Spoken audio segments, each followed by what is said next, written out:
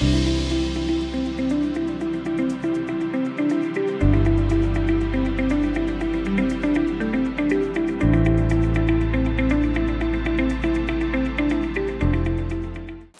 a good morning to all of you.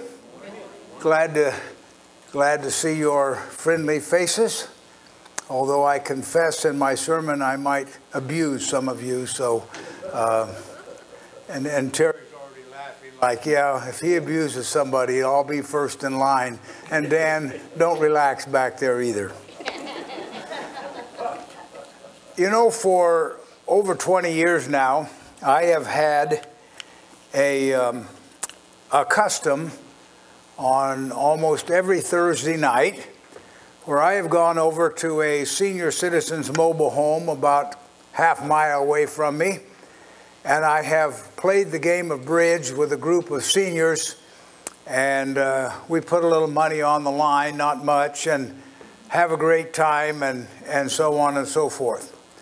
Well, over the years I've gotten to know these ladies fairly well.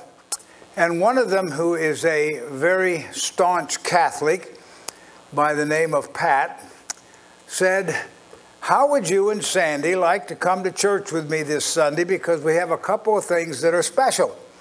She said, we have a wonderful choir, and a lot of the service is going to be devoted to Christian music, and then we have a special meal after this is over, and you could come and enjoy the music and eat the meal afterwards. And I said, we'd love to. So we found out exactly where her church was over in Orangevale. And so the next Sunday morning, we ventured over there and met her 10, 15 minutes before services out front. And we went in and proceeded to have a seat. Now, the music was great and had a message. The message was fine. We got down to the end of the service, and it was time for communion, or maybe they call it Eucharist or whatever. I don't know how exactly the Catholics address it. But at any rate, as they were preparing to pass the grape juice and the little wafers and all that, she leaned over and whispered in my ear, now please understand that this is for Catholics only. Please don't partake. I thought, well, far be it from me to cause trouble to anybody. So the communion material was passed. I didn't partake, neither did Sandy. And I thought to myself, what an odd sequence we have here. Number one, the communion, the bread and the wine, is supposed to be the one thing that unifies Christians everywhere. It's a celebration of Christ shedding his blood and dying for us and offering himself, and we can be partakers in that when we take the communion. And to say to another brother or sister in Christ, you're not welcome, is a strange thing. Now, I think for most of you that are my age, older, or around that time, you know, it hasn't been that long ago, and I go back to my childhood, when the Catholic Church had a very strict view that it was pretty much my way or the highway. And this was more fittingly illustrated over in Ireland, where they used to have this sectarian warfare between the Catholics and the Protestants, who didn't much like each other. And it's only been in the past few years that the church has become more ecumenical. I think a couple of the popes have bent over backwards to reach out to other people and be more inclusive and so on. And I don't know that, of course, you won't run into, I would hope, that anymore. But apparently they still feel certain things are reserved for Catholics only. And when you come to our church, one of them is communion. Now, I thought to myself, in considering the sermon I'm going to give today, a section of Scripture in the book of Romans, how we can encounter, without looking very far, Christians, fellow brothers and sisters of ours, they could be in another church, they could be in our church here, who have certain beliefs, certain things that they do in their life, certain things that they hold near and dear, and we look at it and scratch our heads and say, why do you put yourself under that burden? Because you know what, when I look at what does Jesus Christ require, what is the bare bedrock requirement to be a Christian? Well, first of all, that you believe that Jesus was who and what he said he is. He was, the Father's Son. He's going to be our soon coming King. He's our Lord and our Master. He is also our Savior. You believe that. And as a result of embracing that, you became, as one of the songs we sang, a servant. Jesus said he expected us to be servants. So we go out living a life, hopefully, reflecting the love of Jesus for humanity. And we go out to our neighborhoods and our friends and wherever we have, and we try to reflect that love. Now, you'll notice in here, there is nothing said about your name, and nothing said about your building, and nothing said about your history, and nothing said about a lot of other things that we're going to consider. And yet, these can be roadblocks that Christians can throw up that really make getting along with another Christian tough. And the Apostle Paul also confronted this problem in his letter to the book of the church at Rome. Because you see, Rome had apparently been started years before, after the day of Pentecost. And if you remember, all these pilgrims from all over everywhere came to Jerusalem to celebrate, and the Holy Spirit came. And so you had these Jews who went out everywhere, wherever they had come from, taking the gospel with them, this newfound love of Jesus that they had been called to and exposed to and baptized in and so on. Now, this was something that the church in Rome had, but the church in Rome had a unique challenge in that it wasn't just expatriate Jews, there were Gentiles there. And what are we going to do about these Jews and these Gentiles? Because we got two different backgrounds here. We've got these Gentiles who have come out of pagan idol worship, temple prostitutes, so on and so on and so on. And then we've got these Jews who are staunchly, into the law and as a part of their national heritage, don't want to give that up. And so how are we going to get along? Are we going to tear ourselves apart? Or, as Paul is going to address, is there a better way? And so let's turn to Romans chapter 14 with that background.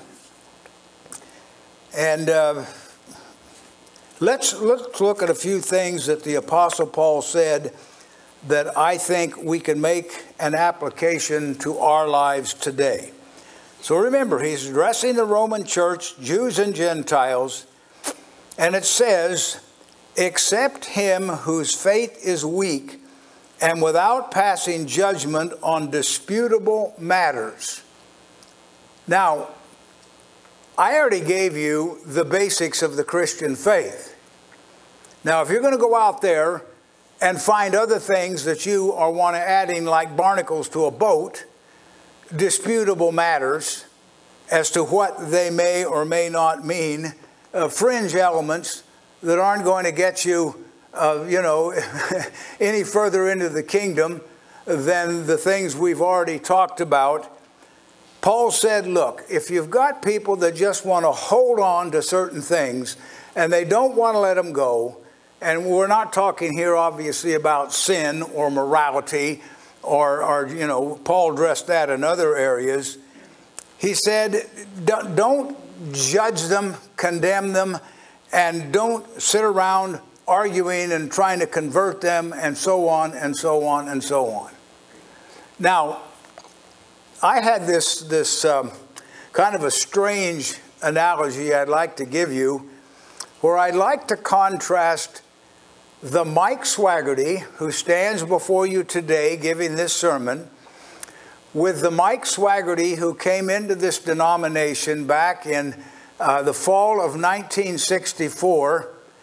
And what if Swagerty today meets up with Swagerty? Now, both of them are Christians, both of them are baptized, both of them have the Holy Spirit. But how long is it going to take until some disputable matters are going to arise? And I can see already, because as Paul is going to talk about, and we'll go on to verse 2, one man's faith allows him to eat everything. Another man whose faith is weak can only, eats only vegetables. Now, let me tell you why he specified this. There was not that it was such a vegetarian, that you ran across who, I guess, like real dyed-in-the-wool Adventists, don't eat meat. No, there was something behind this.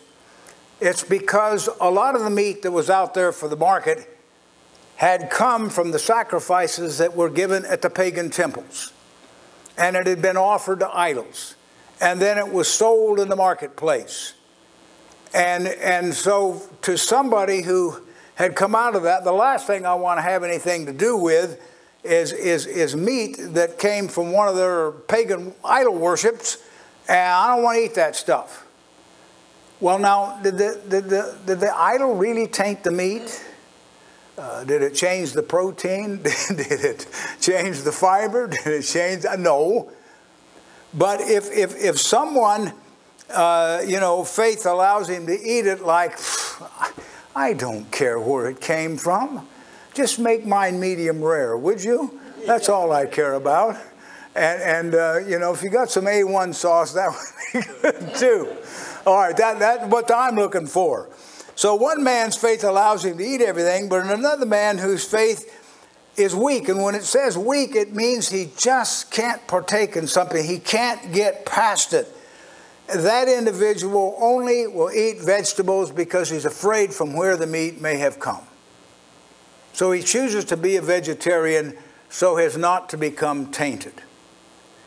Now, Paul says this, the man who eats everything must not look down on him who does not.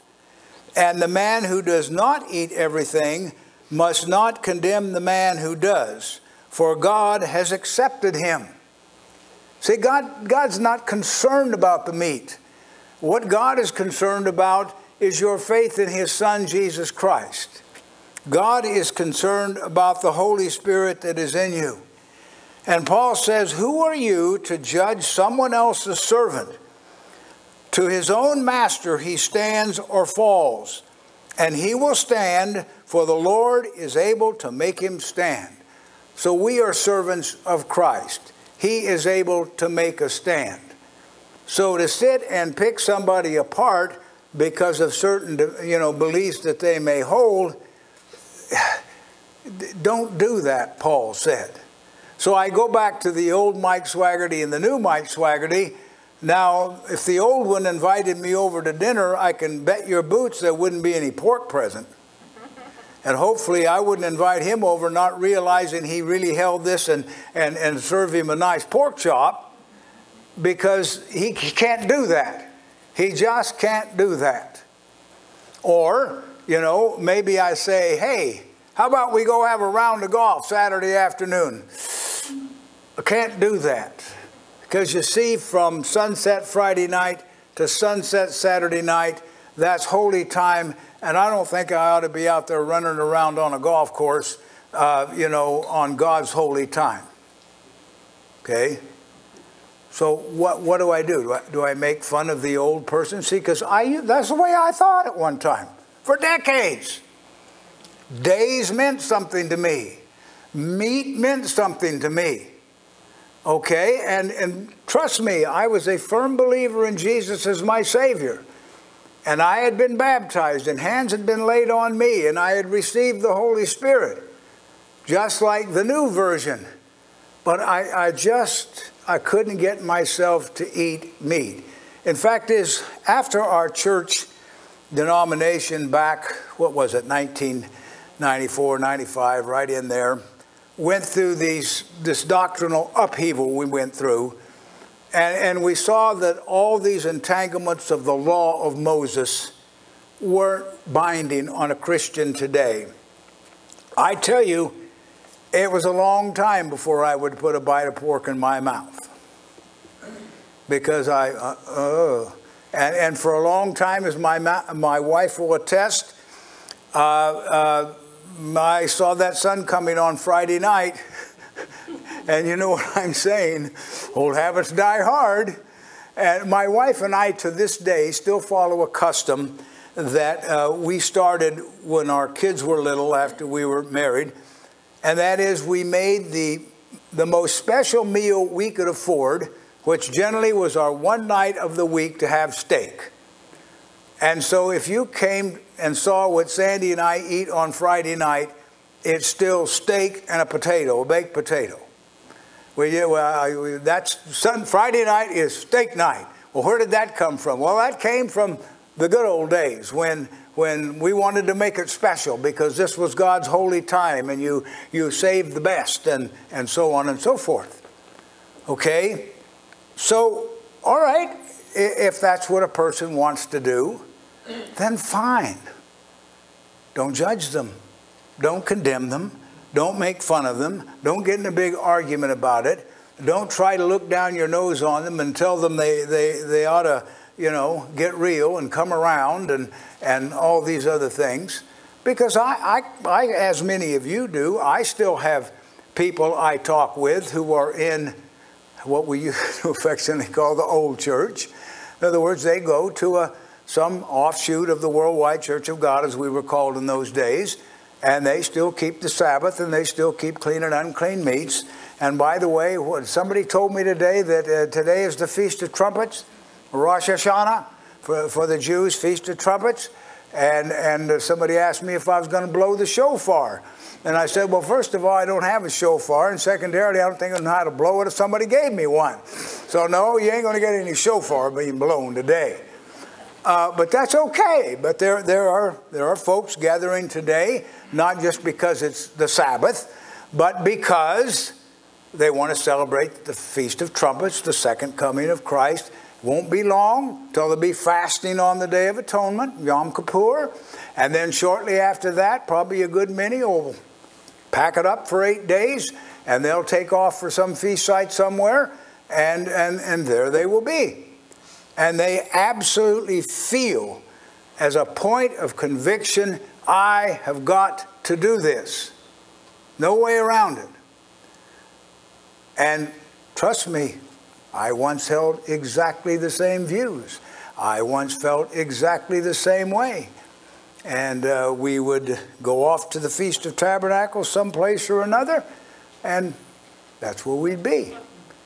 So, again, he goes on to consider not just meats now, but we're going to go to verse 5 here. One man considers one day more sacred than another. Okay, Saturday is special. The seventh day is special. Or, quite frankly, with many Christians today, Sunday is a special day to them. It's a celebration of the resurrection of Christ. You know, they went to the tomb on the first day of the week, and he's not there. So they hold Sunday virtually in the same way that we used to hold Saturday. They don't want to get involved with secular things. They want to rest. They want to have a nice meal. They want to go to church. They maybe want to fellowship with some of their friends from the church. And that's the way they want to spend Sunday. Okay, sounds fine if that's what they choose to do. It said each one should be fully convinced in his own mind about a day. Am I going to bother with it or aren't I? And I was once asked, well, I thought you gave up, the conviction that Saturday was required. So why do you still go to a church that meets on Saturday? I say, well, we go to a church that meets on Saturday because it's the only day so far we've been able to find an acceptable hall that is a nice surrounding to meet. And this is what our people have known for the years. So we come to church on Saturday to fellowship and pray for each other and hear the word expounded. You know, if we had the facility, would we come on Sunday? Fine, let's come on Sunday. But neither day is sacred, one way or the other. It's again going back to that bedrock issue of Jesus and belief in him. That's what's sacred, not days. But to some people, they're going to regard one day as special, and they do so to the Lord. And when I was Sabbath keeping, I did it to the Lord. Thought it was an act of worship to him. All right? And he who eats meat eats to the Lord, for he gives thanks to God. And he who abstains does so to the Lord, and he gives thanks to God. And they're different, but in a sense, they're part of the same body. Now notice this. This is critical. For none of us, he said, lives to himself alone.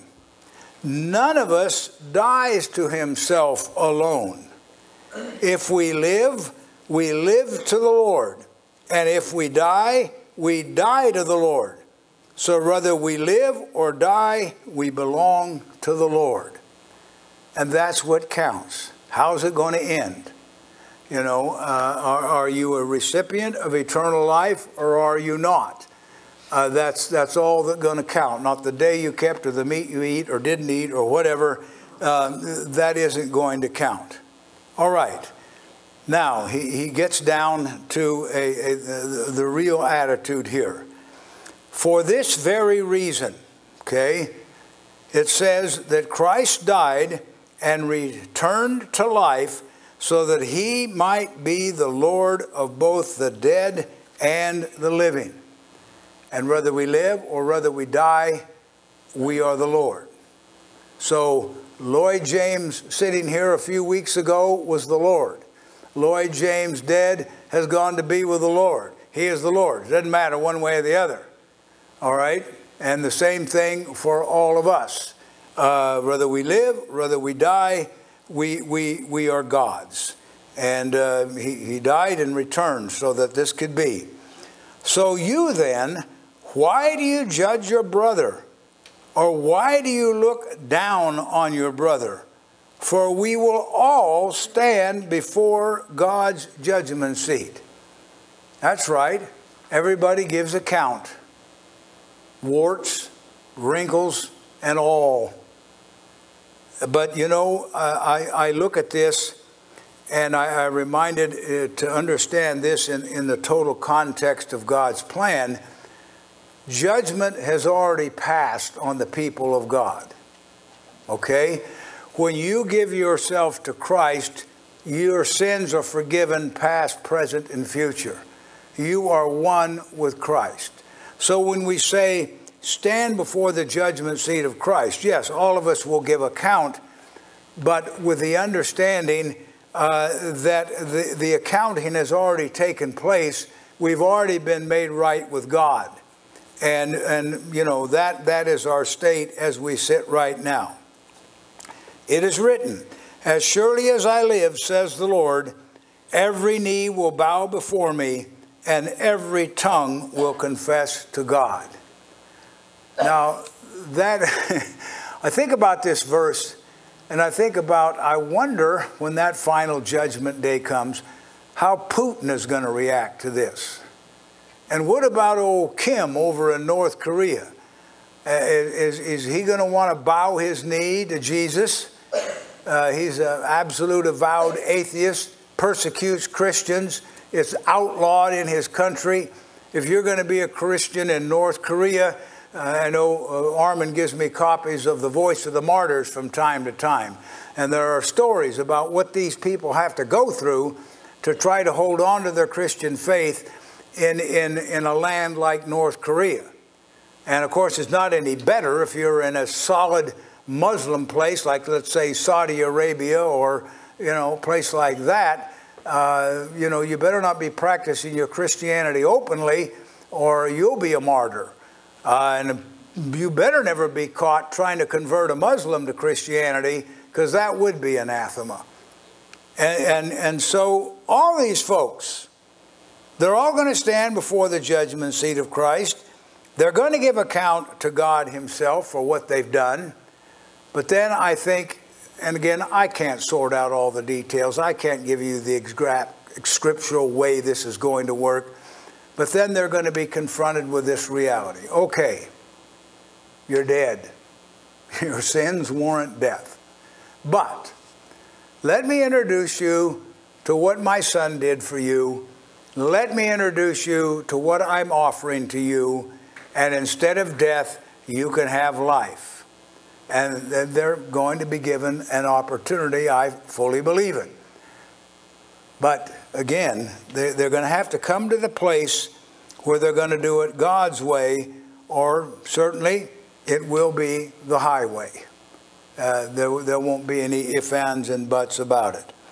All right, so a couple more verses here. So with all this in mind, the apostle said, with each of us giving account for ourselves, with judgment coming, with Jesus Christ having done what he did for everybody.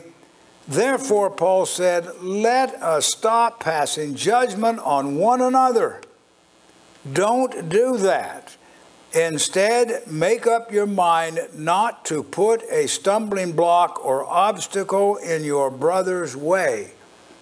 And that might include something that you see no problem in, but your brother just can't come to the place where they can live with that. And that may be it. And it says, as one who is in the Lord Jesus, I am fully convinced that no food is unclean to itself, but if anyone regards something clean to itself or unclean, then for him it's unclean. In other words, don't defile your conscience. Just because somebody makes a good argument and you still can't really bring yourself to eat it, well then don't eat it. Or you feel a certain day, well then fine, do your day. Or whatever it may be. And I know every now and then you've all undoubtedly had this experience. Your doorbell rings or somebody knocks at the door. So you go to the door and you open it up, and here are two nicely dressed, it could be young men in white and dark slacks in the case of Mormon missionaries, or it could be even a couple of ladies holding their supply of tracts if they're Jehovah's Witnesses. And I'm not going to get here about our Mormons and Jehovah's Witnesses really Christians and blah, blah. That's for God to sort out. I don't want to get involved with that. But it is not my place to rake them over the coals, okay? But I will say to them, when they say to you, well, are you saved or whatever, I say, yes, I'm saved. I go to church every week. As a matter of fact, I was a career pastor for 50 years. What else would you like to know? Oh. So I said, I appreciate your concern. I appreciate you asking the question, but I think respectfully you're kind of wasting your time. Oh. And they don't agree with you, but they're kind of stymied at the moment and don't know what else to say. And I say, I wish you well, and I shut the door. But I'm not going to look down on those people. I realize they're caught up, in my view, in a cult that has so many barnacles on their boat, the whole boat's sinking. But whether or not there's a modicum of a faith in Jesus in there somewhere, and the Holy Spirit working in a very embryonic way to hopefully bring them to that's up to God to decide. I'm not their judge. He can work that out, and he'll do that in his own good time. So I bring this message today, certainly from the book of Romans, just so that all of us can learn to live with each other's idiosyncrasies. And I told Terry I might pick on him. Terry's got a few idiosyncrasies. I mean, just sometimes the look on his face is an idiosyncrasy. And I wonder what's about to leap next, But he's my brother in Christ, and I love him, and I know he views me the same way. And barnacles or idiosyncrasies to the contrary, here we all are. And that's the way it is. So, again, let's go out in our daily endeavors and accept those that are in the faith, whatever weaknesses we may perceive they have, and be an encouragement to them and pray for them, and not be a source of division because of certain differences of opinion we may have on certain issues. Please join me in prayer. Our gracious God, we want to thank you so much again for your love and mercy, and thank you, Father, that in Christ and with the Holy Spirit, we, whether Jews or Gentiles or atheists or believers or wherever we may have come from, we, Creator God, can, all embrace you, and we can share that harmony of Christians. So, Father, I thank you and bless you for all you do, and ask these things in Christ's name. Amen. Do I detect that more music is on the way? After the benediction. Oh, you want me to do the benediction first? All right. So let's look on the screen here. And may the love of the Father, the tenderness of the Son, and the presence of the Spirit gladden your heart, bring peace to your soul this day and all days. Amen.